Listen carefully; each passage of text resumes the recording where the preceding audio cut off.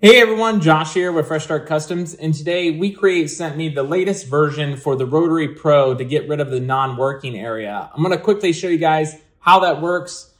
This is in beta. Keep in mind that it may change. This is version 2.0.7. I have the Windows version. There is a Mac version as well. So they just wanted me to show you how this non-working area works. I'm not going to put it in my rotary tool or cup for right now. I think you guys get the point of how to put that in by now. But all you'll do is come up here to the top right corner, click laser cylindrical after you have your rotary set in and your cup in.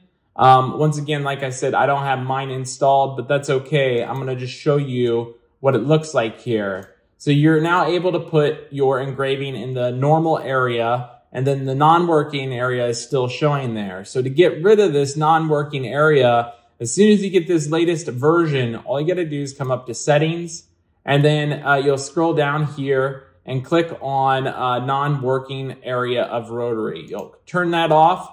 It'll give you a warning saying, hey, if you're not using the Rotary Pro, you don't have to worry about this. But if you're using the regular rotary, you may have to worry about the jaws colliding with the laser head. So that's why they had the non-working area in the first place.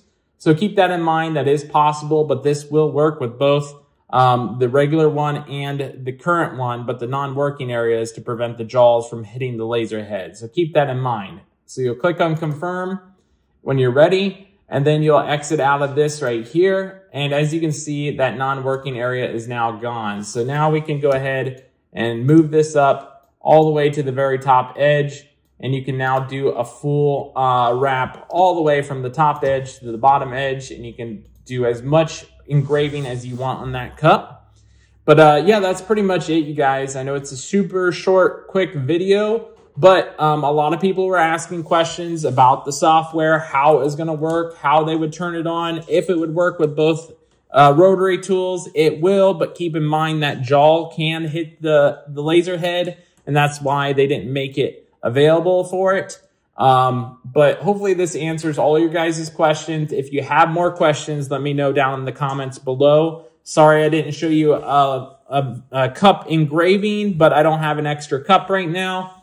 But yeah, if you have any other questions, let me know in the comments below, and I'll be more than welcome to answer them like always. Other than that, I hope you guys have a good one.